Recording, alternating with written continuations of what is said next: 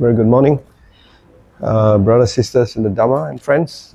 So the BGF has asked me to speak on this topic, which is actually on the Alagadupama Sutta, but it's a very long discourse, right? It's the 22nd discourse in the Book of Middle Length Sayings. So I think it's going to be difficult to share the entire discourse in, say, 45 minutes. So what we'll do is we'll pick up two very important points from this sutta, which is basically the first half of that discourse from paragraph 1 to paragraph 14. Then the paragraph 15 onwards, actually the discourse talks more about the concept of anatta, how do we understand non-self in terms of the 5 aggregates that we have, and so on. Okay, so it's a very interesting discourse. It's called the Simile of the Snake and Raft. So basically in this discourse, the Alagadupama Sutta, there are two very important similes. But actually, if you look at the sutta, there are more than 2 similes. For example, at the beginning of it, there are actually 10 similes, right? And then even when it comes to the aggregates, there are different similes. So similes are a way of explaining the Buddha's teachings. I think a couple of months back, there was another discourse, Babs asked me to speak. It's called the Simile of the Vipers. So we got a lot of... so in Buddhism, snakes and vipers, they are not necessarily evil, right? Unlike, say, in Western mythology, where dragons, where the aim of the knight is to slay the dragon, kill the dragon. So in Buddhism, dragons or snakes, they're actually good, not necessarily bad. Okay, right. So today we're going to look at two very important similes. It's called the simile of the snake and then the other simile of the raft. They're actually interrelated. But to do that, I think I'll touch a little bit on the background of the discourse, right? But before that, I've got a shot right up here. You can see both sides, right? Okay, so the Buddha used similes to explain points of Dhamma, his teachings. So he used similes to explain his teachings. A lot of similes, right? So sometimes he would make an abstract point clear with a vivid and simple image. Sometimes he would tease out the implications of an image in a way that suggested many layers of meaning, right? Offering food for continuous thought. So as you know, the essence of the Buddha's teachings is not something for us to come and just believe blindly, right? So is to investigate, for us to find out, to inquire.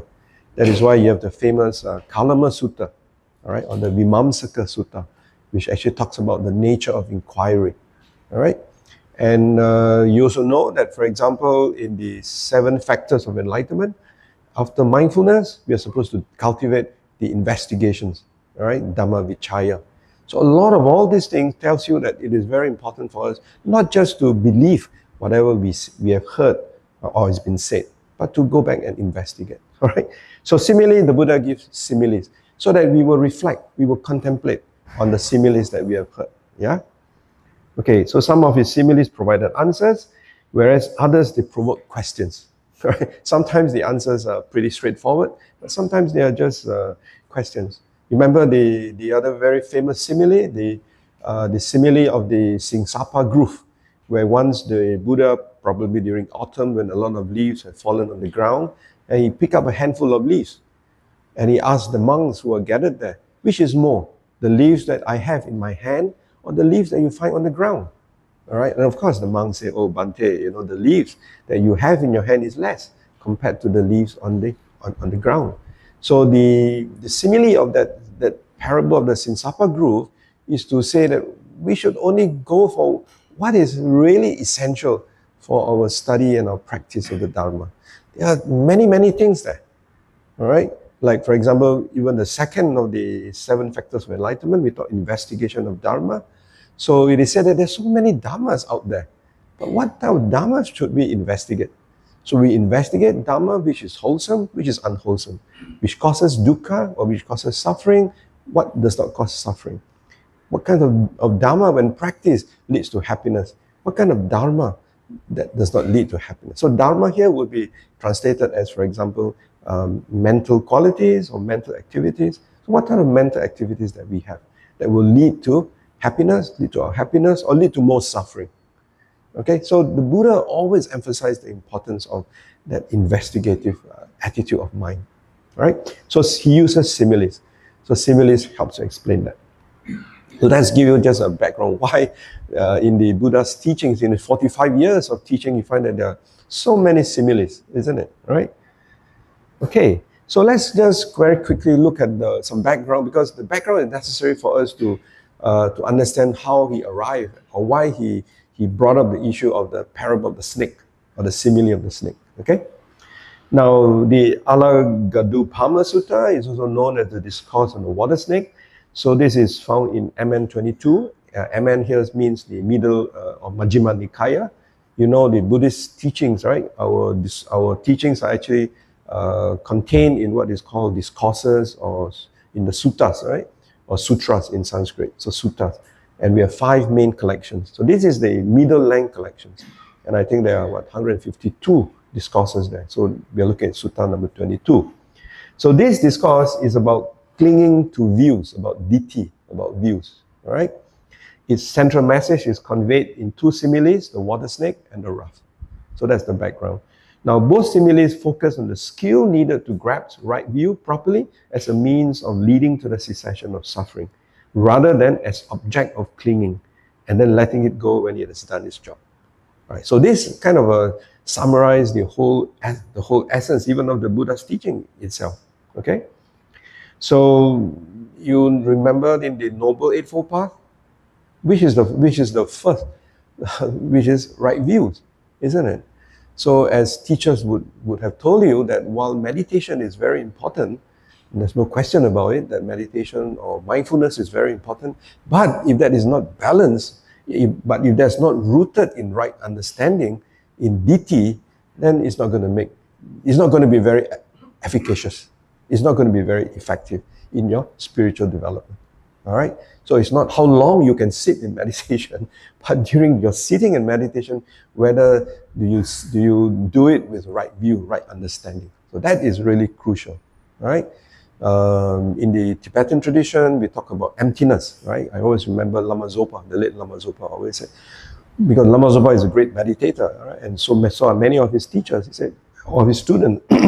And he said, it is very important for us to practice meditation. It's very important for us to sit. But if you have no realization of emptiness, then your meditation is actually of not much use.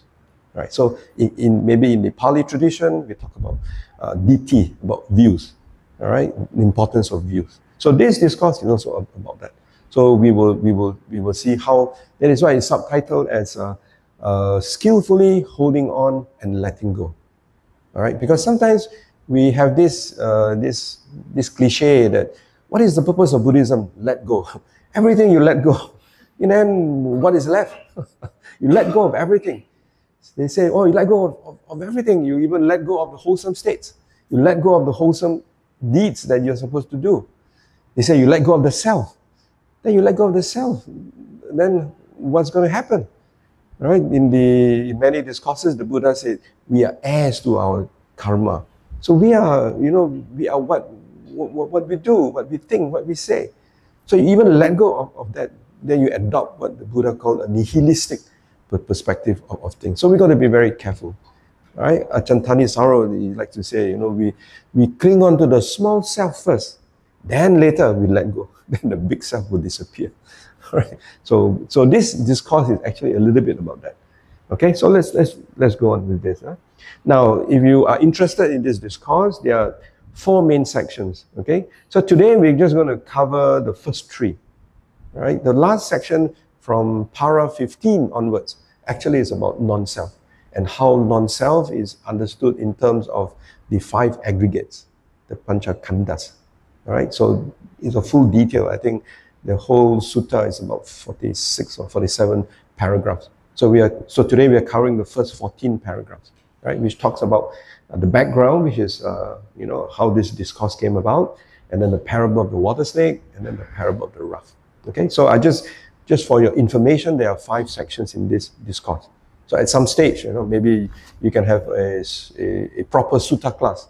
Then we can look at this discourse in full, and then it will take definitely more than 45 minutes. All right. So first of all, who is Arita? Because this discourse is centered on this monk called Arita. I don't think you find his name appearing anywhere else in the canon other in this discourse. Of course, the commentary says that that's because after this he was kind of disrobed. He was asked to disrobe. So according to the commentary, Arita is a learned exponent of the Dhamma and is quite familiar with the obstructions or the hindrances, right? The hindrances. However, being less learned in the Vinaya, he holds a view that sexual indulgence is not a hindrance to spiritual development and that one can enjoy sex without sexual desire or feeling. Now, this is not explicit in the sutta. You read the sutta, it doesn't talk about all those things. This is in the commentaries. All right? So the commentaries explain it. Even if you look at the Chinese version, there's a Chinese version of the Alagadupama Sutta. It's in the Chinese Agamas. Right? Also in the Majjhima, the Sanskrit version of Ajjhima Nikaya, I think it's Sutra 220. So if you're interested, there's also a Chinese version, which is in the Agamas. And it talks, also it is not explicit, but there it was more explicit about sensual indulgence. Sensual indulgence, right? So the beauty of when you're able to compare both the Pali Sutta and the Agamas and the Sanskrit version, you find a lot of similarities. All right, so that gives you a lot of confidence that actually what the Buddha said is actually the truth, because you know the Pali Nikayas, the Chinese Agamas, they are discovered in different parts of India, and yet very interestingly they all share the same message. All right. Oh, it's okay. It's okay. No, I can do it. All right. And you know, recently they discovered that there are new scriptures, or new scriptures been discovered in a place called Gandhara, right? And it's in Gandhari script. So they were asking one of the pioneers of who discovered it, Gandhari, Professor Richard Solomon. He said, you know, in the Gandhari script, they have, for example, the rhinoceros sutta, the Kagavisana sutta, is also found in the Gandhari script. And they asked him, do you discover anything in the Gandhari script where the Buddha talks about 5 noble truths or 3 noble truths? He said, no. He said, even in the Gandhari script, all that he come through, the Buddha still talks about 4 noble truths. There's no 5 noble truths, there's no 3 noble truths. So which means that the Eightfold Path is still there. So that is the consistency of the Buddha's teaching, which you can find in different scriptural traditions, whether it's Pali or in the Agamas, or even now, as you say, in the Gandhari. Okay? Of course, later Mahayana scriptures is a different thing. All right? When I said later, you know, like for example, the Lotus Sutra, the Amitabha Sutras, they are much later. So different time as the Agamas. Okay? So just a background. So this sutta itself, you can also find it in the Chinese Agamas. So you find the name Arita also appearing there. So Arita's wrong view. So what is his argument? Okay? Arita's argument is, here the monk, having gone into seclusion, reasons as follows. They are lay people enjoying the 5 senses, who are stream enterers, once returners. I think the non-returners shouldn't be there. Actually, it's both. The stream enterers, once returners. Some they've excluded the non-returners because it is said that if you attain, you can still lead a lay life, right, and be a stream enterer and be a once returner. Okay, so that's mean. As for monks, they see pleasurable forms recognizable through the eye, ear, the 6 senses. Yeah, they use soft carpets and clothing. All this is proper. So what Arita is saying that, look, the Buddha has said that for the lay people, they don't need to abstain from the sex, which is like you recited the 5 precepts this morning. It is abstaining from sexual misconduct, not abstaining from sex. Right? Abstaining from sexual misconduct in Pali is kamesu michachara, right? But for the monastic, it is abramacharya. So it's a different word altogether. And the Buddha was very specific that he had set different guidelines for lay people, he set different guidelines for monastics. In other words, he knows that we need these different layers because people have different levels of development. Some people you know, they will start off as lay people, as lay practitioners. But he also introduced, for example, on new moon days, full moon days, the 8 precepts. So they want to further enhance their practice. Okay, but for the monastics, he made it very clear that if you follow the monastics, then the 3rd precept becomes abramacharya, which is no abstinence from sex. So Arita, right, he took the other way and he said, look, if lay people, you know, by observing just the Kame Sumichachara instead of abramacharya, if they can also become stream enterers, they can become non-returners, so why did the Buddha make it so difficult for the monks? Let us also, you know, we can go to the nearest town, you know, find a nice woman, you know, and get married.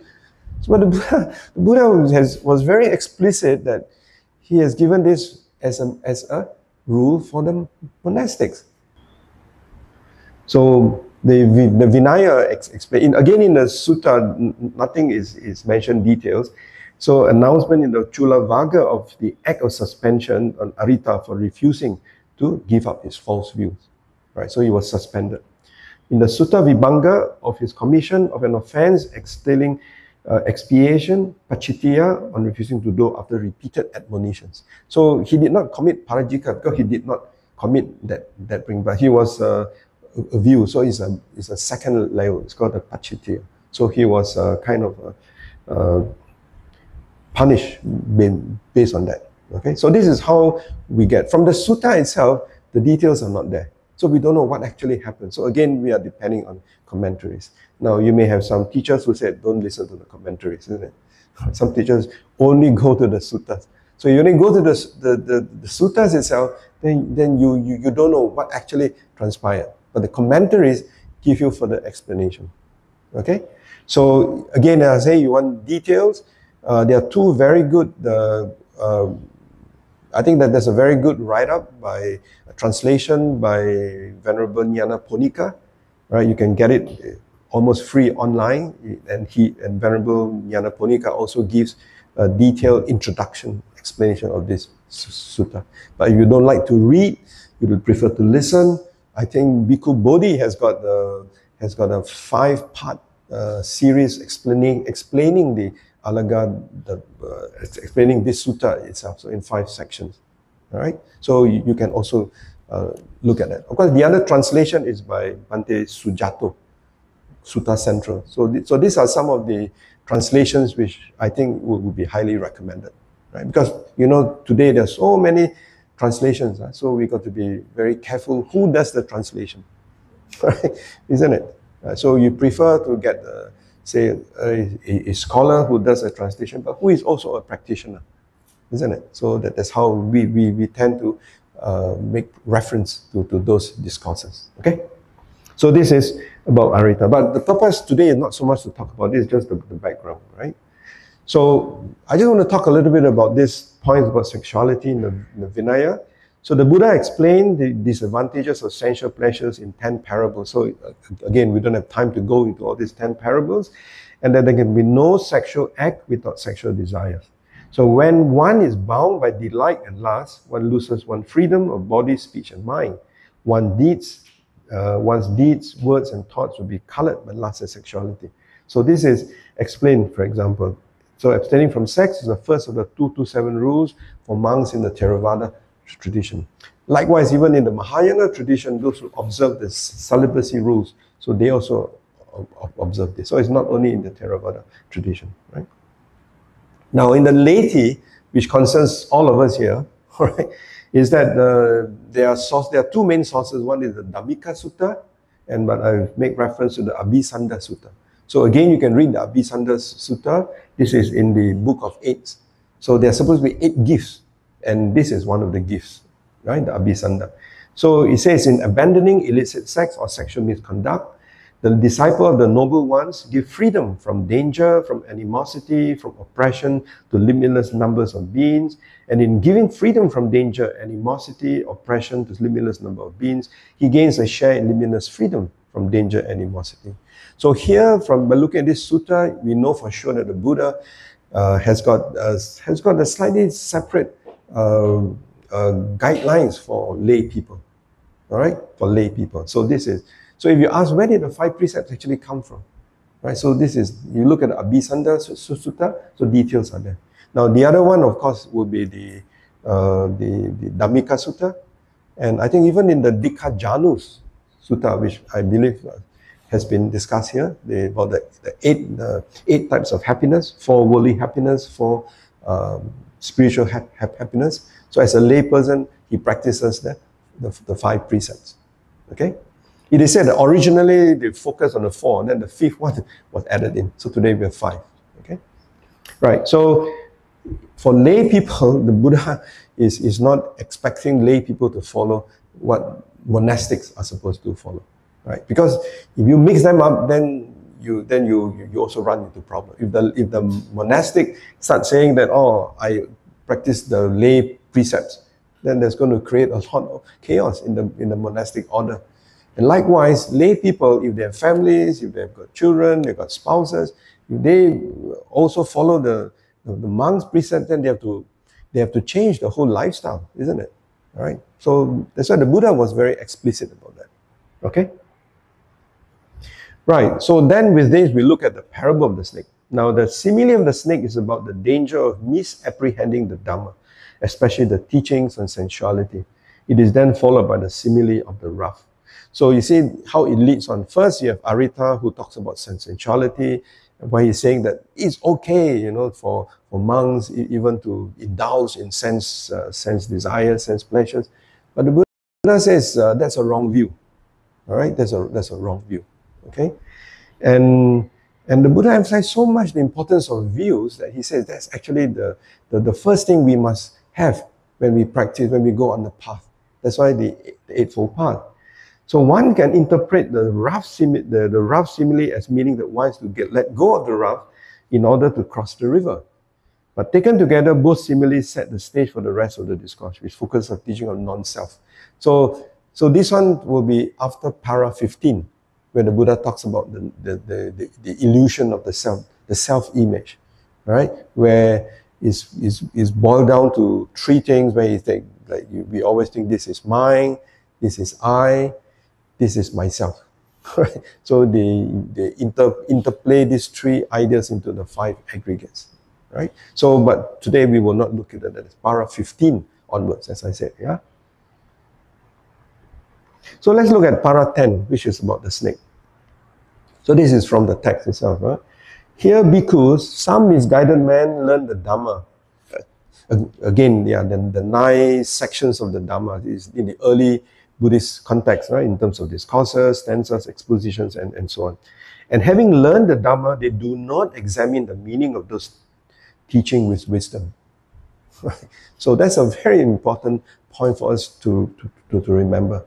He says, some misguided men. In other words, they learn the Buddha's teachings. But what is the purpose of them learn the Buddha's teachings? What is the purpose? All right.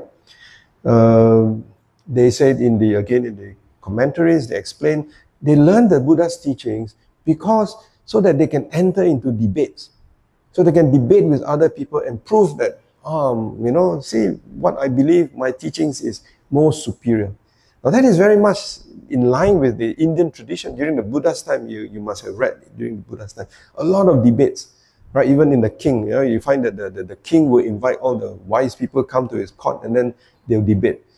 Whoever loses the debate maybe get the head chopped off. So you'll be very, very careful that you win the debate. So it is a tradition. During the Buddha's time, you remember there are a lot of debate between the monks and, for example, other religious teachers during the Buddha's time. People like who? People like the Jains, right? The Jains, and then you got the naked ascetics, the Ajivikas, right? So they always debate, isn't it? But of course, we always find that we always win the debates, right? Okay. So here he said, having learned the Dhamma, they do not examine the meaning of those teachings with wisdom. All right.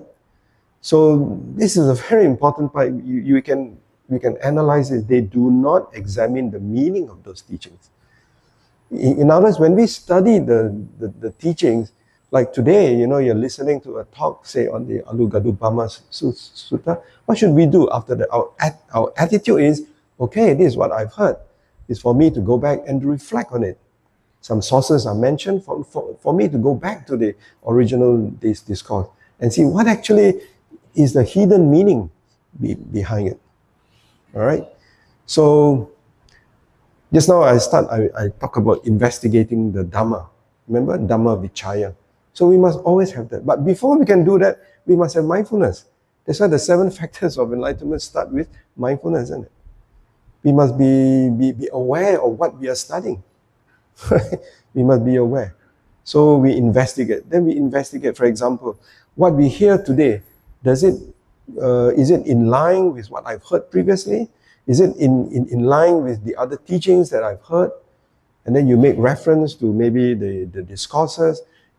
Is there a contradiction in what I've read in the discourses? If there's no contradiction, okay. That's why in the Kalamas Sutta, the Buddha said, do not accept anything as true or as just because it's passed down from tradition, but because you know it agrees with it agrees with what the wise have been saying, you know, and what you have been reflecting on. Then you accept it. Then you continue. So that's a very important part. Yeah. There's a very famous Tibetan text called the Abhisamaya Alankara. Now, that's a very important, it's not a Pali text, it's one of those Sanskrit texts, where His Holiness the Dalai Lama would always use that when he gives a teaching. And in that teaching, he says there are 4 things we should always rely on. The first thing is rely not on the person, but on the words. All right, later you reflect. Rely not on the person who is giving you the talk, but rely on the words. Second, rely not on the words, but on the meaning of the words. That's the second reliance. The third reliance, rely not on the literal meaning of the word, but the definitive meaning of the word. And finally, rely not just on your theoretical understanding, but rely on your practical applications of those teachings you put into practice. And I think that's a very wonderful, even though that's not from the Pali tradition, it's from the Abhisamaya Alankara, which is attributed to Maitreya. So I think it's a very wonderful advice, injunction to all of us here who likes to listen to Dhamma talks, who likes to attend Dhamma teachings. So always remember that. Rely not just on the words that you hear. Just because the speaker makes a very interesting talk, he's very jovial, you laugh, you know, in the end you ask, what did you listen? Don't know lah. I remember a very good, very interesting talk. I laugh a lot, you know, or a lot of jokes. What jokes? Jokes so you cannot remember really. So rely not on the person, but on the words. Then rely not on the words, but on the meaning. When Mr. So-and-so or Venerable so-and-so said something, what is the meaning of that? And then, is it a literal meaning or is it a definitive meaning? Like, for example, self. All right? We need a self, isn't it? We are heirs to our own Dhamma, we are heirs to our own action. So we have a self. Now that's a literal meaning, in the ultimate meaning. Or as in the Visuddhi Magga, it says, there is an act, but there's no actor. There's a doing, but there's no doer. You know? Or in the Dhammapada, there's one saying which says, kill mother, kill father, kill the 2 Brahmins, and kill the Kshatriya king. So does it mean that you go start committing matricide and patricide? No, right? So again, those 5 are what? Your 5 hindrances. You say your 5 hindrances, your panchanivaranas. So you kill mother, kill father, kill the two Brahmins, and then you kill the Kshatriya king. You practically kill everybody. That means you kill all the 5 hindrances. So if you go to a Chinese Buddhist temple, you have a statue of Manjushri. You know who is Manjushri? Manchu, right? The Bodhisattva of wisdom. And Manchu looks very fierce with a sword. All right? So you think, well, all Buddhists, from now onwards, if I follow Mahayana Buddhists, I should carry a sword. Like Manjushri, you know, like the Sikh, isn't it? Some Sikh, right? They carry a sword. But no, but that is a sword of wisdom. In other words, that sword is to cut off delusion, to cut off the hindrances, cut off all the obstructions. So we have to see it in a very symbolical manner. Right? So His Holiness says that that's the 4th one. All right? Not just a literal meaning, but the definitive meaning. And finally, Whatever meaning, whatever literal or definitive, are we able to put it into practice? Today, we all recited the 5 precepts. Are we able, for example, to at least practice the 5 precepts? If not 5, at least 4. If not 4, at least 3. Right? Isn't it? Right? Rather than say, oh, it's, just... So that's why here it says, some misguided men, they learn the Dhamma. They can learn the discourses, they can learn the stanzas, they can learn exposition, they can learn verses.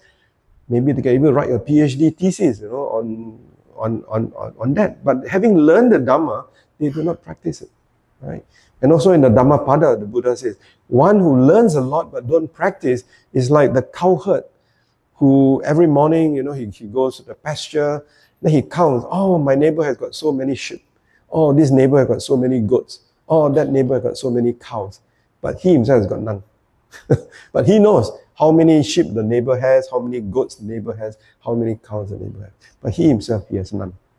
Right? So the Buddha makes use of all those illustrations to say that while it is important for us to study the Dhamma, all right, we should always examine it.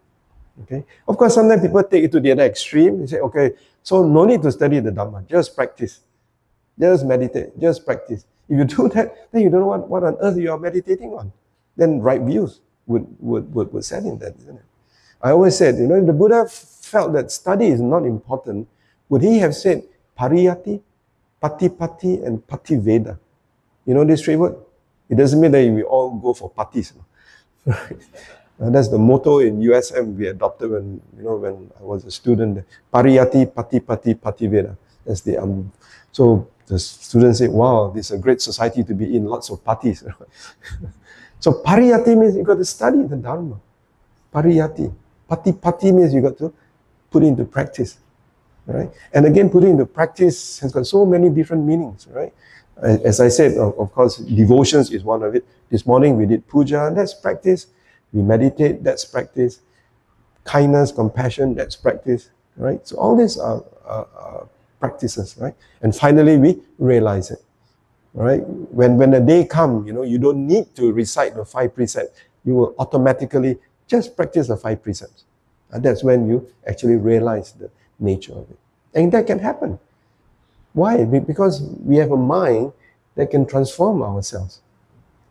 Like, for example, this morning, I'm sure when you wake up, what is the first thing that you did? Huh? When you wake up, first thing, where do you go? You go to the toilet, what do you do? I mean, other than going to you brush your teeth, right? Isn't it? Or do you eat first and brush teeth? I think Malaysians, we brush teeth first and eat, right? But were you able to do that when you were a little child? No, isn't it? You wake up, your parents would have to tell you, go and brush your teeth. But today, would your parents still need to tell you, hey, wake up, please brush teeth? No, right? Right? You don't, because it becomes second nature now. So likewise, the Buddha is saying we should cultivate habits. We should cultivate habits. And these are what is called habits. Keeping the precepts, observing the precepts, reciting the precepts on a regular basis. Right? So all those are habits. And when you do that long enough, we develop tendencies. And the Buddha even have a word for it. It's called anusayas. Some of you have heard of it, right? Anusayas. So when you cultivate, when you reach the stage when you have that anusayas, that means it becomes very natural. Natural. Is in the Tibetan, they call it natural unfolding. It's a natural unfolding. Right? So we aspire towards that. Okay? So remember the Abhisamaya Alankara advice, which His Holiness always gives each time when we listen to a talk. Alright? So always remember the words, always remember the meaning, always remember the definitive meaning, and after that, always try to put it into practice. Right? So that is the real when we actually practice. Okay? So instead, they learn the Dhamma only for the sake of criticizing others. Some people they like to have a one man up, or what they call it, one man up show, I think, or one man show, one man up show, right? There's some people without realizing it, only my meditation method is correct because my meditation teacher is the best. All other meditation teachers are no good. All meditation methods are inferior, right? The Buddha, actually, you look at his teaching, he never said that. He never said that. All right? So we got to be very, very careful about that. All right? That's why it's called skillful. We must be very skillful. Without realizing it, we're actually getting very egoistic about that. Right? So instead, they learn the Dharma only for the sake of criticizing others and for winning in debates. And they do not experience the good for the sake of which they learn the Dharma. All right? They say that if today you have a lot of negative thoughts, you're easily angry, you're easily full of greed, very lustful. So after studying the Dhamma, after practicing the Dhamma, if those qualities increase, that means something is not right. But if after studying the Dharma, after practicing meditation, you find that you're able to reduce your anger, you're able to reduce your greed, for example. You're now able to practice more patience. You're more kind. You have more compassion now. That means you are progressing. That is the sign of progress. Okay? That's a sign of progress. So who knows? Only you would know, isn't it? And it happens only in your mind, not how you talk. Some people, after attending a retreat, they can say, oh, it's so wonderful, everybody is so good, so kind, I feel so much pity, So Atisha, Atisha? Atisha Dipankara, the great Indian Pandit who actually went to Indonesia in the 8th century, studied there under Selingpa. He said in the Bodhisattva Garland of Gems, another very famous Mahayana sutra, Bodhisattva Garland of Gems, you can Google that. And he says, when we are in the midst of many, always check your speech. Always be careful what you say. Right speech, isn't it? So when you're in the midst of many people. But if you're alone, what should you check? Check your mind. Right? That's not from me. That's from Atisha, Lord Atisha, Lama Atisha. So remember, Bodhisattva Garland of Gems, Para 12. Right? He says, when you are in the midst of many people, be very careful what you say. Right speech. But when you're alone, when there's nobody for you to talk to, always check your mind. Because you cannot cheat your mind. You see? Because that mind, remember in the Chulakama Vibhanga Sutta, Buddha says, we are heirs to our karma. We are heirs to our own karma. So nobody, right? So you may look like a very saintly person. People look at you can see a hollow there. Maybe very saintly person. But only you yourself know whether you are really a saintly person. Alright? So, that's what the Buddha says, always examine, right, your mind. Very important. These teachings been wrongly grasped by them, conduce to their harm and suffering for a long time. Now he gives the simile. Suppose a man eating a snake, seeking a snake, saw a large snake and grabs his coil or its tail, he would turn back on him and bite his hand, arm, or one of his limbs. And because of that, he would come to death or deadly suffering. Why is that so? Because of his wrong grasp of the snake. So too some misguided men learn the Dhamma, all those 9 things. Those teachings been wrongly grasped by them conduce to their harm and suffering for a long time. So he is using the analogy that if you study the teachings, all right, but your objective is all wrong, your motivation is all wrong, you use it because you want to show that you are a very superior person, you know so much of the teaching, you debate, then you win the debate. So Buddha says that is not the right intention. That is similar to you trying to catch a snake by the tail. What happens? The tail will turn around and bite you. Okay? All right, the next one. So now some clansmen learn the Dhamma. Having learned the Dhamma, they examine the meaning of those teachings and wisdom where they gain a reflective acceptance of them. So they reflect on what they have heard. So they reflect on it. They do not learn the Dhamma for the sake of criticizing others. All right, so please don't go around criticizing other people just because they have a different view, right? Or for winning in debates. And they experience the good for the sake of which they learn the Dhamma. Those teachings, been rightly grasped by them, conduce to their welfare and happiness for a long time. So it's very important to have the right motivation. Why we are here to study the Dhamma.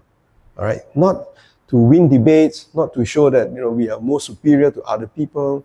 All right, so this is, if you read the end of the suttas, this is what, remember I told you the 3 ways of this illusion of self.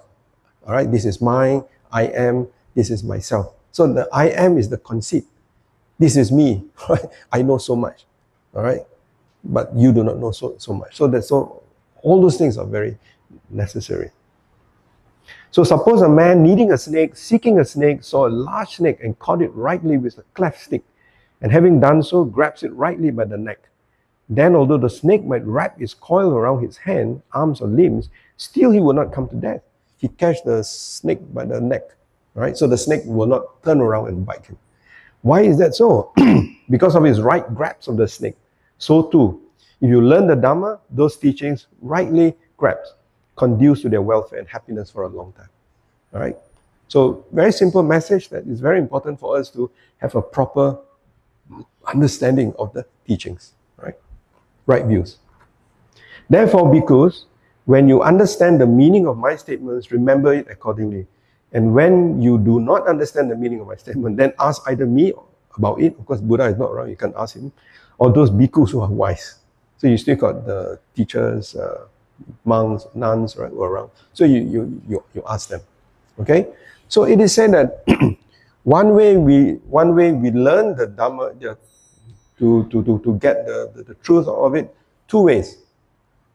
One is self-reflection, right? Self-reflection, which is, we say, yoniso manasikara, self-reflection. This is what we have been saying about. You reflect on what you have heard. Now, the other one is, you always consult. In the text, it says, kalyana mittas. Kalyana mittas are not just ordinary friends, they are spiritual friends. All right? So the spiritual, your achan, your sayadaw, they are also your kalyana mittas. You know, they are your kalyana mittas because they are the one who guide you, who provide you the right direction. All right? You know the word geishi. You know, some of you are familiar in LDC, the Losang Drakpa Center. The teacher there is called geishi. They call it geishi la. So geishi actually is a Tibetan word for spiritual friend, or kalyana mitta. You know, the word geishi, you've heard, right? You know? Okay. Okay, so the word geishi is a Tibetan word, which means, you know, in the Dalai Lama's tradition, the teachers, they spend many years studying and then practice, so they are called geishi, the title. So the word geishi means, kalyana mitta is a Tibetan word for kalyana mitta. So the importance of a spiritual friends. So in the teaching, it says two ways. One is our constant reflection, all right? And secondly, is always associated with spiritual friends. And also in the Mangala Sutta, isn't it? The Buddha says, one of the highest blessings is to associate with the wise. So all those things, you see a consistency in the Buddha's teachings, okay? So you're not sure, ask, right? You must always ask, okay? It is better to ask. And in the Buddha's teaching also, he says that if you ask many questions this life, next life you're born very clever, very smart. So you don't ask questions this life, next life, bit susah sikit lah. So you better ask questions. All right, skillful means. So a snake like the Dhamma can save our lives. Venom from poisonous snakes was used in some medical treatment. Okay, so how we grasp the snake, the Dhamma determines the outcome. So what are the different ways that we can relate to the Dhamma? Okay. If we approach the Dhamma as a set of truths, and then claim that our possession of these truths make us superior to others, then we are approaching the Dhamma in the wrong end. We'll end up finding fault and winning debates with others. Right? This is when the teachings become ossified into dogma. Right? The mistaken approach is rooted in a craving for certainty. Right? So that's why in some other Buddhist traditions, they talk about the wisdom of uncertainty. Why? Because the nature of our nature of existence, everything is subject to change. All right? In fact, from paragraph 15 onwards of the discourse where the Buddha talks about non-self, all right, and he says that one way we can understand non-self is to understand that everything is subject to change. This so-called self that we say is ours, this body that we say is ours, these feelings that we say is ours, this perception that we say is ours, this intention that we say is ours, this consciousness through the 6 sense doors that we say is ours, they're all subject to change. They're always constantly changing. And something that is always constantly changing, can you hold on to it? You can't. Feelings, for example, surely you want happy feelings to always remain, isn't it? But can you? You can't. Because you can't, it is unsatisfactory. You see? Because you can't hold on to it the way you want it. It's unsatisfactory. And those feelings that you do not want keep on coming back. People that you don't like, you keep on seeing them, you know. You shift house, you move to another house, same type of neighbor also there. Cannot run away. So that is aversion. Aversion. Isn't it? Right? That is why in the Satipatthana Sutta, if you remember, the 4 refrains. First, you practice mindfulness, you must be ardent, you must have satima, you must have mindfulness, you must have sampajana, you must have clear knowing, and you are free from attachments to the world and aversion to it. Remember the four refrain? I understand many of you are seasoned or veteran meditators, so you are familiar with these four refrains, which also found in the Anapanasati Sutta, isn't it? So when we practice it, so we remember this. Right? How does it relate to our everyday life? It's so relevant, isn't it? We can actually see it. Okay? Right. So remember, don't turn the Dhamma into dogma. Don't turn the Dhamma into dogma. Right? So the late chief used to say, the Dhamma will always be the same, will always be the truth. But what will change is Buddhism. Buddhism will change. And you cannot run away from that. That's why you have Thai Buddhism, and within Thai Buddhism, you've got separate branches. You've got Burmese Buddhism, you've got Chinese Buddhism, you've got Japanese Buddhism. Now you have American Buddhism. you got European Buddhism, right? Indian Buddhism. Right? Next week I'll be going to India, you know, so I'll be talking to Indian Buddhists, so Indian Buddhism. So it's different, but are we sitting together and talking about Four Noble Truths? That's the key. If we are not talking about Four Noble Truths, if I go and talk to, say I go to a Buddhist group, they say today we talk about 5 Noble Truths. I think better not continue on that. All right. Okay. So skillful grasping. This is a word I've used from Ajahn Thanisaro. You can also read his. He has got 2 talks about. I think he called it proper grasping and proper letting go. Right. So you can also use. So I've just used his words. Right. The correct way to grasp the Dhamma. See the word grasp. You always think grasping is bad, isn't it? Right. The way to grasp the Dhamma is to understand the teachings as practical and ethical guidelines for living in an uncertain, contingent world. Our world is very uncertain. Right? You don't need the American management gurus to tell you that this world is VUCA, isn't it? You know VUCA, right? VUCA, isn't it? In management, somewhere in management, you heard of the word VUCA. So when, you know, in some of my leadership sessions in the West, so they said VUCA. I told them, yeah, this concept of VUCA, 2,600 years ago, Indian pundits were already talking about that. Okay? So the correct way to grasp the Dhamma is to understand the teaching as practical ethical guidelines for living in uncertain conditions. While we are part of the web of causes and conditions, we also have the capacity to realize nibbanic moments in which we can be free of reactivity and greed, hatred, and delusion. Right? These 2 dimensions, conditionality and the potential for non-reactivity, are the core of the Dhamma. Right? Again, you know, this word non-reactivity. In meditation, right, we always learn, like, especially in mindfulness, we learn the importance of being able to cultivate that attitude of being able to respond rather than simply reacting. Most of the time we react. If somebody says something that is not pleasant to the ears, we react with anger, we react with unhappiness. But if we respond, then we have a little gap there, a time gap there for us to think, how should we respond? Right? So I think that's what mind training in Buddhist teaching is all about, right? So I will not use meditation, but mind training. We're actually basically training our mind. That's the very essence of it. So the last one is a parable of the Raft. Okay, though the Raft simile gives rise to the idea that the Dhamma is to be let go, all right? The snake simile explains that the Dhamma has to be grasped, right? The trick is how to grasp it properly. Okay. Now, if we go back to the Four Noble Truths, which is the essence of our teachings, right? The Four Noble Truths, the first truth is quite clear, everybody knows about, is dukkha, right? Unsatisfactory. The second noble truth is what? What is the second noble truth? The cause. And what is the cause? Tanha. Tanha is craving, right? Tanha, you use tanha. Tanha is a Pali word. Actually, the Sanskrit word gives a better understanding, because in Sanskrit it's called Trishna. Trishna, the English word thirsty, comes from the word Trishna. So we're always thirsty. Thirsty for one to have more.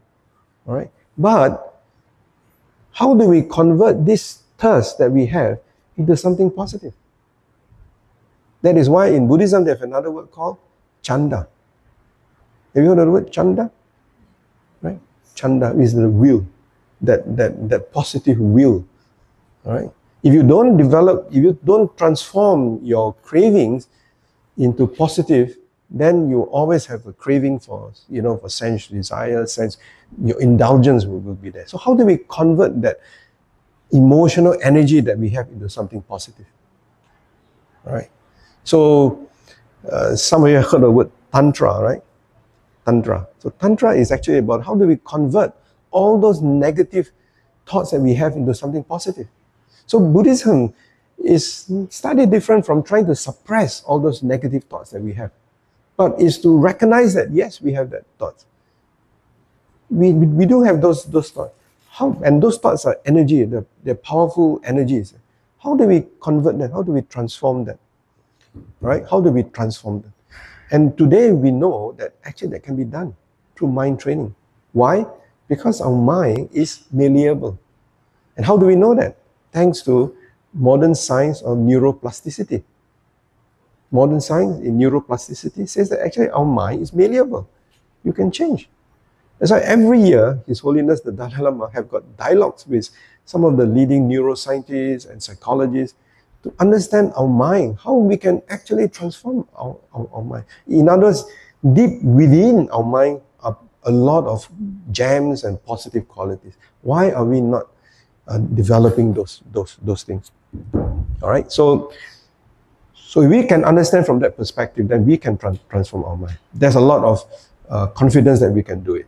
Okay, so he says that when applied to the raft simile, what is clear is one has to hold onto the raft properly in order to cross the river. So while we are still here, we need to hold on to the teachings, not to let go. You don't let go of everything. You can't let go even of the teachings. You can't. You can't let go of this self, because you need this self. This self, you need to be healthy, isn't it? You are not healthy, you are sick. Can you sit here and meditate? Can you sit here and listen to the talk? You can't. So you need to take care of this body. You need to take care of self. You say, I've got no self. See, I've got no self. There's no need to take care of this body, isn't it? No, that's not true, isn't it? But you need to take care of this body. Oh, that's the small self, not the big self. That's the small self. After a while, then you realize that you don't need that. So when applied to the raft simile, what is clear, one is to hold on to the raft properly. Okay. So there's the last 2-3 paragraphs. Because I will show you how the Dharma is similar to the raft, being for the purpose of crossing over, not for the purpose of grasping, right? So if you grasp it, then the Dharma becomes dogma. Dharma becomes dogma. Listen and attend closely to what I shall say. This is what the Buddha said. Because suppose a man in the course of a journey saw a great expanse of water, whose near shore was dangerous and fearful, and whose further shore was safe and free from fear. But there was no ferry boat or bridge going to the other shore. He needs to cross over to the other shore. So, what should he do? All right.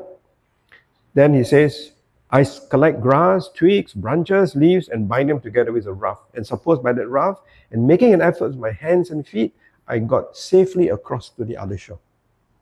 So, of course, you have to understand, this is the imagery in India, right? In India, a lot of rivers, right? The Indus, the Ganges, the Brahmaputra. So when there's heavy rain, they have small tributaries, rivers. So very difficult to cross from one end to the other. So you need that. But the other simile the Buddha used is the simile of the flood, crossing the flood. The Ogha, O-G-H-A. You heard of that, right? In the Samyutta Nikaya, Ogha Sutta. So in the Ogha Sutta, the Buddha said, we are like on the other shore, we cross over the other shore. Talks about the flood, cross over the flood of delusion. So in the same analogy, same simile, right? You must have heard simile of the flood, right? Crossing the flood. So now he crossed. He got safely across to the other shore. And then the man collected, okay?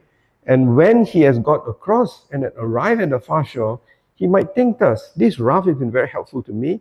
Since supported by it and making an effort with my hands and feet, I got safely across to the further shore. Suppose I were to hose it on my head and load it on my shoulder and then go wherever I want. Now, because what do you think? By doing so, would that man be doing what should be done with that raft? You have crossed over already. So do you still carry the raft with you? You don't. So you just leave it there. By doing, what would that man be doing that should be done with that raft? Here, because when that man got across and had arrived at the further shore, he might think that this raft has been very helpful to me. Since supported by it and making an effort with my hands and feet, I got safely across to the far shore. Suppose I were to haul it onto the dry land or set it adrift in the water and then go wherever I want. All right? So very practical, isn't it? Now, because it is by so doing that that man would be doing what should be done with that raft. So I've shown you how the Dharma is similar to a raft, being for the purpose of crossing over, not for the purpose of grasping. So don't be dogmatic with whatever you have heard, whatever you are practicing. Okay? So once you have crossed, so because when you know the Dharma is to be similar to a raft, you should abandon even good states. How much more bad states? So this concludes that the short. This is a Bhikkhu Buddhist translation, right? So I just take it literally here so that you can read the actual translation. So here what it's saying is that as long as we are still here, I think all of us are still here, so we still need the raft. So please don't let go of the raft. All right? Please don't let go of the raft. Please don't say after today's talk, no more raft. You still need that raft. All right? Until we have attained, until we have crossed over, so we still need that raft. But we must not grasp the raft. You see the raft as something that is guide us along as a skillful means. All right, skillful means. Okay, so I think it's a very beautiful analogy here about the raft. So it's a gradual path, isn't it? It's a gradual path. Can you just break away? You can, and this concept of a gradual path in so many suttas, I just give you 3. All right, you can as usual, you can go back, you can Google it. Right, just as the ocean has a gradual shelf. Again, another simile about the ocean. All right, a gradual slope. A gradual inclination with a sudden drop off only after a long stretch. All right? In the same way, this doctrine and discipline, Dhamma Vinaya, has a gradual training, a gradual performance, a gradual progression. It's a penetration to gnosis. Gnosis means knowledge, right? The old English word, gnosis. Only after a long stretch. So we are on a journey. We are on a journey. So as long as we are on a journey, we just need signposts along the way. So the good teachers that we have, the Kalyana Mittas that we have, they are the teachers that guide us along the path, right? So the Buddha's advice is, misunderstanding and misapplying the teachings of not-self led to a confused ticket of views that Arita was never able to extricate himself. This is the conclusion of the suttas, which unfortunately we did not have time to go through, but I'm just giving you the conclusion, right? So his confusion led him teaching a false and misleading Dhamma to others and continue his own clinging, aversion, and delusion. Right? So this sutta gives you the impression that the Buddha can be a very stern person, isn't it? Can be a serious and stern. Because sometimes we think, oh, Buddha is a very jolly, always happy, very happy. And some even depict him as a big tummy, So obviously that's not true. Right? So the Buddha can be very firm, can be very stern, especially when his teachings have been misinterpreted. When he felt that it's been misinterpreted, he will want to rectify it. But I did not explain it, but in the discourse, you'll notice that when the Buddha heard that Arita had such views, he did not immediately disparage Arita or criticize Arita. He did not. He, in fact, asked the monks to invite Arita to come, and the Buddha himself personally asked Arita, Arita, is it true that this is what you said? You see? So that is a very different approach than we jumping to conclusion. Oh, is that what he said about me? You jump to conclusion. So we react. The Buddha did not react. The Buddha responded. The Buddha responded to what his monks were saying about Arita. And he told Arita, come. Please explain, is that what you say? And of course, when Arita said that, Buddha said, that's not what I teach. Right? That's not what I teach. Okay? So the Buddha was very what we call very didactic in that sense. Right? His skill. Okay? So the conclusion is the Buddha teaches that right view arises from Dharma practice within the framework of the Eightfold Path. Whether past, present or future, whether form, feeling, perception, mental, fabrication or consciousness, the 5 aggregates. Through right view, I know that this is not mine. This is not myself. This is not what I am. So these 3 express in detail from para 15 onwards in this discourse. Okay? Okay. Knowing what is not I, they grow disenchanted with forms, they grow with the 5 aggregates. So this actually concludes the sutta. And dukkha arises from an incorrect view of what constitutes a self and how this self interacts, right, with the world. From this incorrect view, ideas of what is necessary to survive and attain some happiness and security develop. Once this wrong view of self is developed, concepts are formed to rationalize and justify holding views, even views that continuously prove to lead to more distraction and suffering. Right? Okay? So the Eightfold Path allows us to recognize and release all views arising from ignorance and develop right view. Until we fully realize the Eightfold Path, we need to hold on to the teachings correctly, like how we grab the neck of a snake, not the tail. Right? The simile, you grab the snake.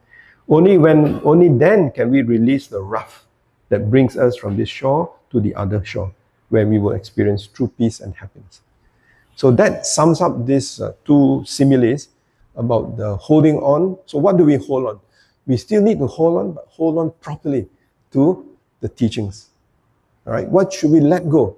We should let go properly after we have realized the teachings. I think that is the essence of it. So it is like you say, a work in progress, right? Work in progress as far as our spiritual practice is concerned. So we don't have to feel intimidated if we think that, oh, we are so far from the goal. Because everybody, we all have our own karma. We bring with us our own karma. Some of us may be able to go faster, some people will go slower.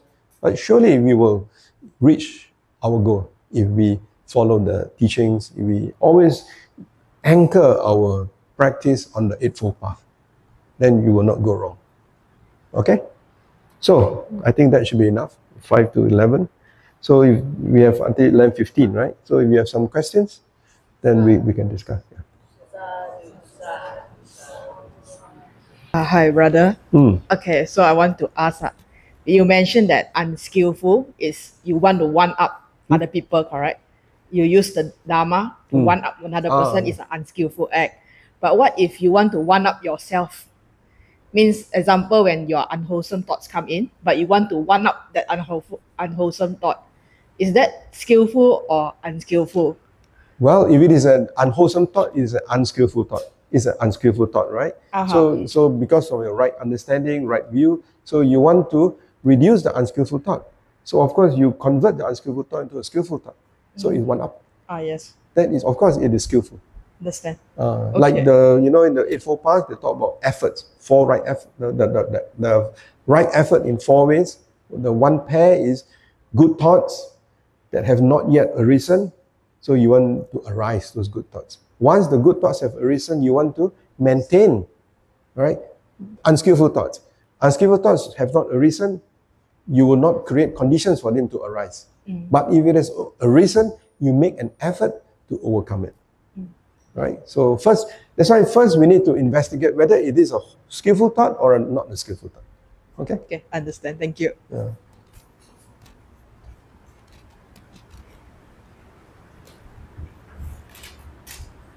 Any other questions or comments? Yeah, don't have to ask questions, you can add on your thoughts.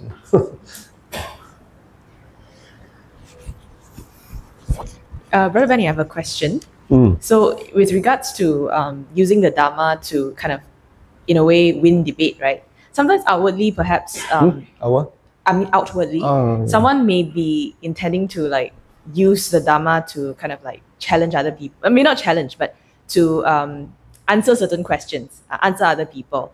But if the intention is one of compassion for the other person, because when you see someone whose views are really distorted and you just really want to help them, create the conditions for them to correct their views, and it ends up becoming a debate. So how do we sort of like skillfully navigate this in the future? Yeah. I think you already mentioned that word. It all boils back to our motivation, our intention, isn't it? Right? If our intention or motivation is really that we realize that so and so has spoken something that is not in line with the Dharma as you have understood it, then you can always correct it and say, from my understanding of the sources where it comes from, that doesn't seem to be in line with what Buddha has taught. So all you need to do is provide the facts.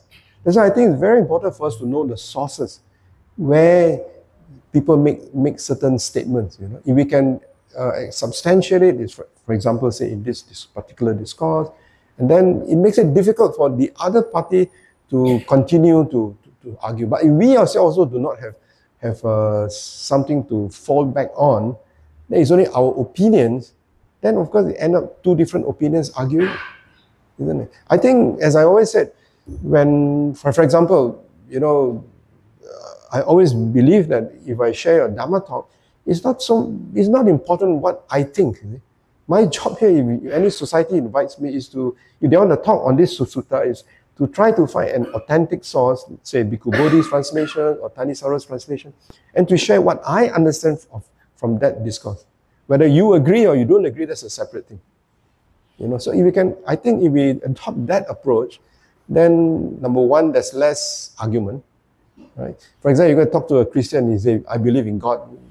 You can quote them all the available sources, Brahmajala Sutta or Buddhadatta Jataka, or this, but they will not accept it, isn't it? So in those cases, it is best to talk about the weather, whether it's going to rain or it's not going to rain.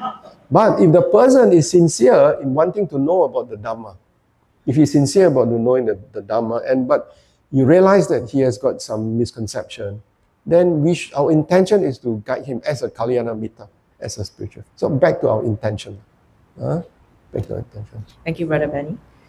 Any other questions or comments? I said the weather because this is what, when I was in sixth form, I was studying in a Catholic school. The brother director, Brother Celestine, I always remember it. He's a Catholic, and at that time, there was a lot of evangelicals, and they tried to convert the Catholics. So he said one day this evangelical came to talk to him. He said, do you know that your Bible that you hold is wrong Bible? So he said, can I explain to him that Bible is the Bible? So I told this guy, let's talk about the weather today. Then we can agree. So I learned from Brother Celestine. So you see, so if their intention is not to really find out the truth, but the intention is just to challenge you, then you got to be wise enough that maybe you don't further engage, or if he continues to argue with you, just let it be. Otherwise, you end up having a lot of anger, isn't it? So we don't want that either. Thank you. Okay, anything else? We have time for quite a lot of questions, actually. Maybe 3 more questions. Okay, sure. Yeah. Yes, please. Brother, you talk about how about the layperson and also the monks, like they have different roles, right? I'm just a simple question. Then how about the monks in Japan where they can marry? So does it mean they're not following the Vinaya, or like? Of course they are not, because they are not monks. They are priests. Then what's the difference? Like? Oh, we can have a talk on that. It's not only in Japan, even in Korea. All right, so they have a married clergy. There's a history behind it. All right, so during the Meiji period, so the government enact a rule where they actually ask the monks to give up the ropes and marry, but not all agreed. So as a result, a large number of so-called, we don't call them monks, they're priests. They are priests, all right? So you find that in Japan, it's called for example, in the Jodo Shinshu tradition. Buddhism, of course, from India, it went to Korea, it went to China, all right? In China, all the Buddhist monks are celibates. So they follow there are no Chinese priests. I don't mean the Taoist priests, I mean Buddhist monks. So in China, whether it is the Pure Land or the Chan or the Tentai, they're all monks. They're all celibates. But when Buddhism went from China to Korea to Japan, they got different schools. All the schools in China came to Japan, established in Japan, and they took on Japanese names. Like the Pure Land School in China, the Amitabha School. So in Japan, it becomes the Jodo, the Shin Buddhism, not Shinto, Shin Buddhism. And Shin Buddhism broke off into Jodo Shinshu and Jodo. So that school, they are priests. So they own temples, and when they die, their children take over the temple. So that's the Japanese tradition. But in some schools in Japanese Buddhism, like Zen Buddhism, some Zen Buddhists are celibates. So they're monks. They are monks and nuns. Okay? They are monks and nuns. Wait, let me finish a little bit more.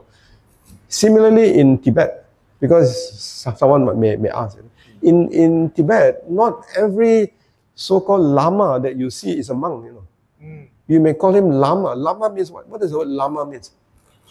Teacher, yeah, exactly. It means guru. When you say lama, lamaji, that means guru. It means a teacher, like Achan. Achan is a teacher, You can be a university professor in Thailand, you can call him an Achan. It doesn't mean he's a monk, All right. So in Tibet, not all are monks. The Dalai Lama is a monk. Karmapa is a monk. But there are 4 schools in Tibetan Buddhism. All right. The Sakya school, for example, the head, Sakya Trizin, he's not a monk. He's got a family. But he wears like a monk. Because that's the culture, is it? That's the tradition. All right. If he's a monk, how do you know he's a monk? Then he has got the name called Gilong. Gilong is the Tibetan word for monk. G-E-L-O-N-G. Like Bhikkhu lah. Bhikkhu. Okay. All right. Thank you, brother. Sorry. So please, not every Tibetan Lama you see is a monk. They're not. They can have family, Yes. So, Brother Benny, related to his question, so does it mean that for the teaching of the Dharma, as long as you follow the basic like Four Noble Truths, the karma and all this, then we can regard it as a real Dharma.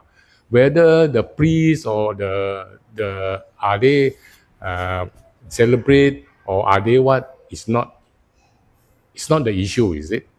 Well, I would say and then follow up. One of them, like Nichiren, are they regarded as Buddhists? Because some of them claim they are not. So are they teaching, is it the criteria to be whether, within inverted comma, the real Buddhism teaching, or is it you have to teach Four Noble Truths, you have to teach this, the basic way. So when like Nichiren, why is it there is a controversial? Thank you. Okay. This is a question that's been debated for a long time. I think way back in the 50s when they started this World Fellowship of Buddhists, which is not very active anyway. So they came up with certain guidelines, whatever school that you follow, Theravada, Mahayana, Vajrayana, there are certain guidelines, the whole set of it. Four Noble Truths, obviously one of it. The other one is accepting Shakyamuni Buddha. Accepting Shakyamuni Buddha as our main teacher. All right? So, accepting that. Shakyamuni, Gautama Buddha. Oh, Gautama.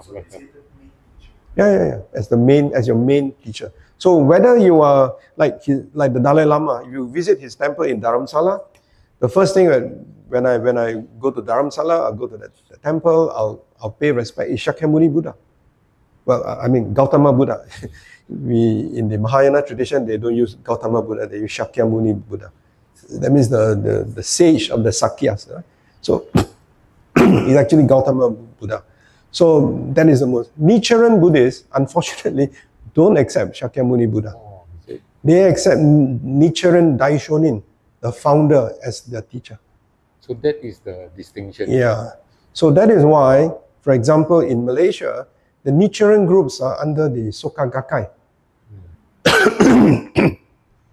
Even though they consider themselves as Buddhists, but for example, they are not members of M.P.A, they are not members of YBAM. Are they Mahayana, but they're not recognized as that. You see, but they still teach Four Noble Truths. They still believe in they karma. even have karma. They have all this, but one very significant. This is the only criteria. Thank you.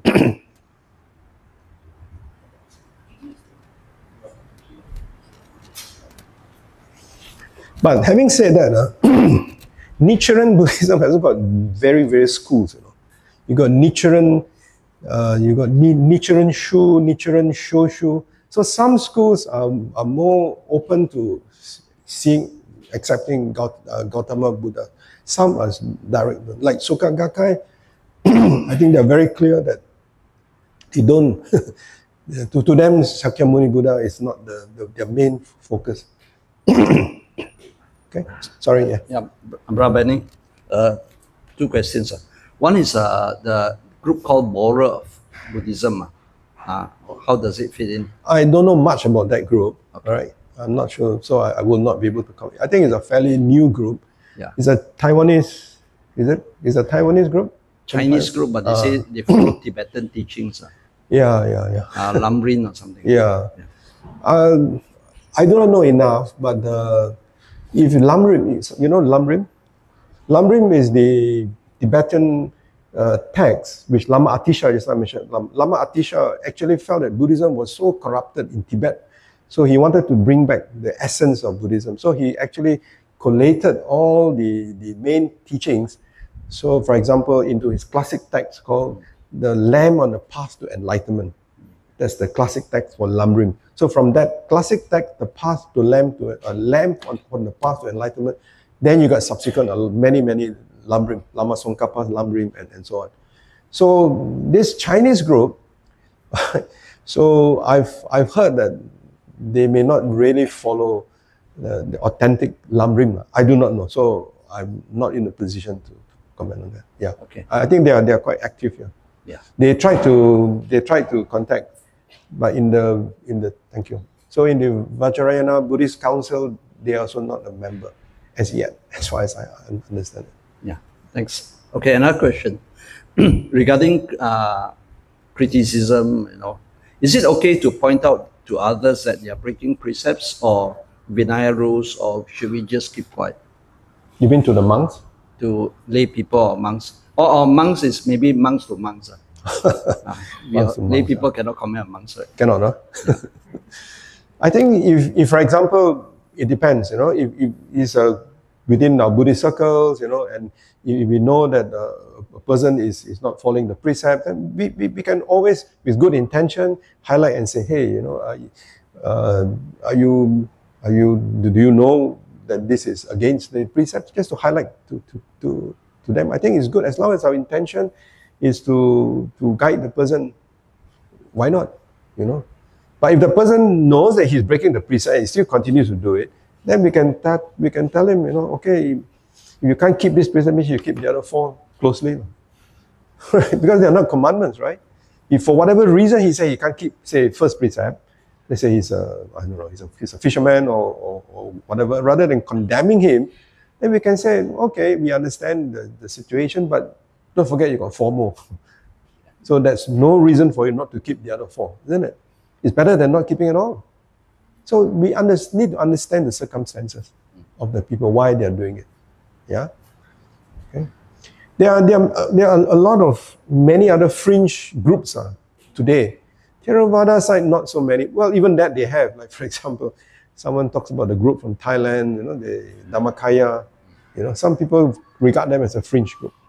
You know, again, I'm in no position to pass judgment. I cannot say this is not. But there are some group in the Tibetan tradition that they worship a particular deity, which is holiness, and all the other heads of schools have said we should not be doing that because our refuge should be Buddha, not the deities. Right? I think there was one group here in Malaysia that does that. So they try to get admitted into the VBCM, and I was in the discussion, and I said, you include them. Their practices are a direct contradiction to what our spiritual teacher Dalai Lama has asked us not to do. So do you want to admit them? And then they were not admitted. You know, so sometimes like the Buddha with Arita, you know, when it is obvious that you are in transgressing the actual teaching, you got to make a stand. You got to make a stand, right? Okay. Yeah. That's Okay. my personal view. Regarding Suchi. Yeah, Suchi is a mainstream Buddhist group, so it's well accepted. You know, so all Buddhist groups like Fo Guang, you know, Dhammadram, so they are well except that their focus for Suchi is they're more on you know, charity, compassion, helping. You know, that's their focus. Right? Dhammadram, Fakusan, you know, so their focus is on meditation. Fo Guang, they're also in missionary work. So it is said that in Taiwan there are these three great masters. Of course, Master Xing Yin passed away, Master Sheng Yan also passed away. So only left the Suchi, the nun, right? So Suchi is established, is a mainstream Buddhist group, no controversy, and all well accepted, like Fo Guang and Fakusan. I just heard about it. Pure Buddhism Center. Mm. Pure Buddhism, and somewhere is it in 14, is it? Yeah, it's one of those Chinese groups. I'm not so. I think they are Chinese based, or is it Taiwanese based? Yeah. Usually they are Taiwanese based. Yeah. So I've heard of that. In fact, that group has been around a long time. Even when I was. I just heard about it in the market, SST market. Yeah. They've been around. So I do not know enough of them. You see, one criteria is if the focus is always on the teacher, then we got to be very careful. Then it becomes like a cult. You see, like for example, even Fo Guang, of course we respect Master Xing Yin a lot, but Master Xing Yin never put himself like a cult. You know, he will never say he's the only master. I remember many years ago when Master Xing Yin came, our late chief was around. We organized, I was still very young, very active, so we organized a seminar in Penang called Two Masters, One Message. So Master Xing Yin can accept that, just as our late chief is a master, he's a master. He never said, I'm the only master. You see, so that's the difference. You know, the Venerable Sheng Yan Fakusan, he had a dialogue with Dalai Lama, and both of them talk like friends, and they never said, you must always, you know, believe in me. You see. And the Dalai Lama himself said, despite what the world thinks, he said, look, I'm just a simple Buddhist monk. This is Dalai Lama's own words. I'm just a simple Buddhist monk. Now, if all those so-called great masters, if they make those kind of statements, then I respect them. But chances are they will tell you that, you know, they have already attained what stage, that stage. Yeah. Isn't it? Then we got to be very careful because, for example, in the Parajikas, I think Parajikas, if a monk, for example, says that he has attained, you know, especially when he has not attained, he has broken the Parajika. And the best part is those who have attained don't go around telling people they have attained. Have you ever heard Ajahn Chah telling people, you know, I'm really an Arahant? No. His disciple can say that about him, that's fine. Ajahn Chah never said that. Mahasi Sayadaw, I think Brother Kwek, he knows very well. Has he ever said, I'm an enlightened being? No. Lady Sayadaw, they never said that, but lay people, we said because of our dealing with it, that's different. I'm saying when they're mastered themselves. Many years ago, I don't want to mention the name, there was one monk who used to come to Malaysia, very popular Thai monk. He would start having exhibitions, it was in the 90s. Everybody said he's such a great, wonderful monk. A lot of devotees. One day, I saw he had an exhibition at Brickfields Temple. And one of the slides where he said that he gained enlightenment at this place. at one of the caves there. When I read that, I told myself, gee, he's a Theravada monk. Why would he make those kind of statements publicly? And you know, I can't read his mind, but within less than 6 months, he was defrocked in Thailand. He was charged, and he had to run away. And he went to UK. I think he started changing to purple robes. I think you know who I'm referring to, but I don't want to mention his name. So we must be very careful. The Chinese one is our local. Is it our Chinese local monk? No. He's a Thai monk. Thai monk. Chinese. He was very close to Venerable Mahinda at that time. But you know, I mean, I don't want to disparage these people. But what I'm saying is that we must be very careful when we come across those kind of things. Go for the mainstream Buddhist teachings. There are enough groups. There are enough groups. If you're on meditation, there are enough meditation groups. Selangor Vipassana, Wisdom Center. Where else you have now? And now you have Dhamma Earth. So many. BGF, of course. BGF. So there are so many of those mainstream. You know, we always said, once the Dalai Lama was asked, how do you know that it is authentic? He said, trace the lineage. Trace the lineage. See who is the teacher. That is a good guide. He said, you trace the teacher. Whether it's Chinese or Tibetan or Theravada, you trace to the teacher. You see? Like you trace to Ajahn Chah, or you trace to Lady Sayadaw or Mahasi Sayadaw. You know, you trace to all those, or Thich Nhat Hanh, you know, for that matter. All the accepted teachers are no controversial one. Okay? What about those ritual practices like Mahayana? They always got this sort of Rituals. That's topic for another talk. Rituals are a means to an end. Rituals are never an end in itself. Right? Never an end in itself. But rituals are also closely linked to tradition, to culture.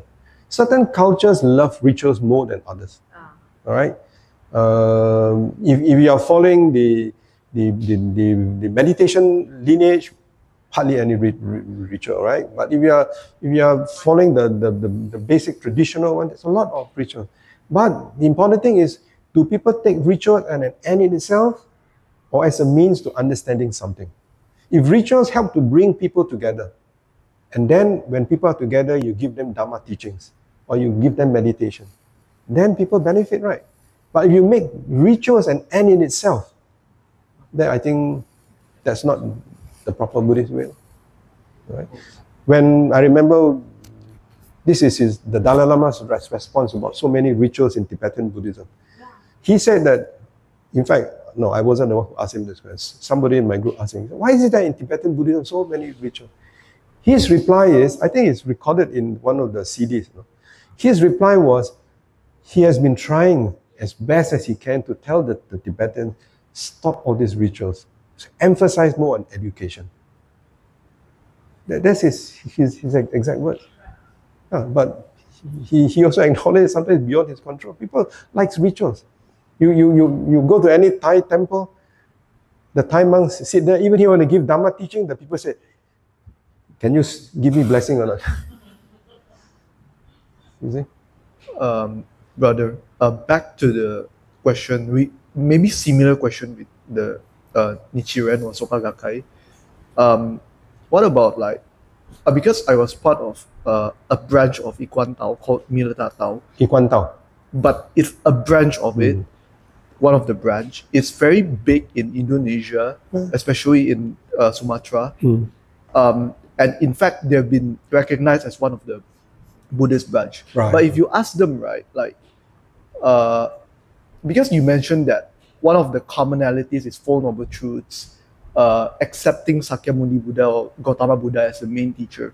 But they will say they accept that. In fact, their temples, if you see it, is just like normal, any normal Mahayana temple. They celebrate Wesak, but more towards Mahayana. But they have their own sets of teachers as well. But if you ask them, like, do you accept Gautama Buddha as a teacher? Do you accept the Tipitaka? They will say yes. But they have their own teaching. So how does that work? So are they considered Buddhists or not? Yeah, again, I don't know enough of Ikuan Tao to comment, but as far as I understand, the major Buddhist groups in Malaysia don't recognize them, right? That much I can say. Again, doctrinally, I do not know enough for me to make any comments on the Ikuan Tao. Right? Because the point is like, if they accept this this guideline, right? Technically, they're in, right? So that's just my thought, lah. Yeah, but do they really take refuge in the Buddha, Dhamma, and Sangha, or do they just regard the like, for example, Hindus also accept Shakyamuni Buddha? Similarly, like that as well. You see, like when I was in Shala, I know the Shala Buddhist Society.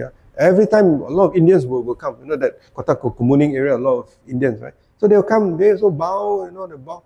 But do they really accept Buddha, Dhamma, Sangha as the refuge, as we do?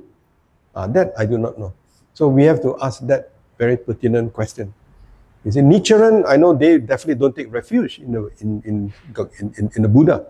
They take refuge in this, who is that, Nichiren Daishonin. You see?